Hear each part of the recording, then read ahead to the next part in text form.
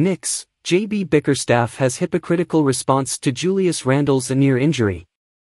The New York Knicks' 107-90 loss to the Cavaliers on Tuesday night couldn't have been much worse than it was. However, it nearly took an ugly turn with a little over 2 minutes left to play in the game. Although the Knicks were down by 20-plus points, Tom Thibodeau had both Jalen Brunson and Julius Randle still in the game. The team's two most important players, so it's not as if it were a big deal or anything. Please detect that sarcasm.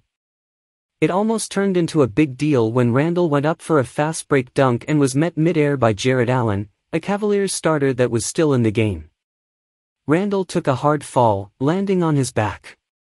He stayed down for less than a minute as every Knicks fan was holding their breath, and when he got up, he went straight to the locker room. Thibodeau took it as a sign to finally pull Brunson from the game.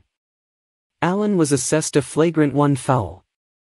After the game, Cleveland head coach JB Bickerstaff disagreed with Allen's flagrant foul and said that it was nothing more than a contest of a dunk.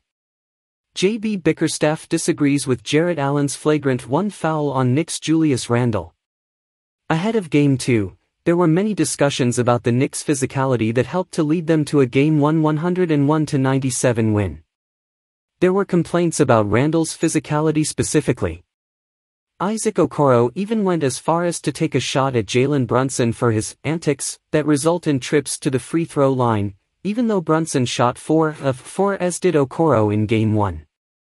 JB Bickerstaff said after Saturday's game that the Cavaliers needed to be more physical. Darius Garland said rather than taking the punches and lying down, Cleveland needed to fight back. That game plan worked to perfection for the Cavaliers on Tuesday. There's nothing to say other than the Knicks got an embarrassing wake-up call. Nothing is going to come easy in the playoffs. However, for Bickerstaff to say that it wasn't a flagrant foul was a bit much. He made it seem as if it was acceptable for New York to play hard, but not Cleveland. That couldn't have been more false. The officials were letting both teams go at it in Game 2, including a non-call on Allen after he should have been whistled for a moving screen on Brunson. Bickerstaff can't act as if the Cavaliers weren't being given an advantage as well. Randle wasn't happy with Allen's actions. He sent what could come across as a threat to Allen. The center spent 3.5 seasons in Brooklyn with the Nets, so while he should be familiar with Knicks fans, he might not be ready for what's coming for him in Game 3 at MSG. Subscribe to the channel, comment, and stay on top of all Knicks news.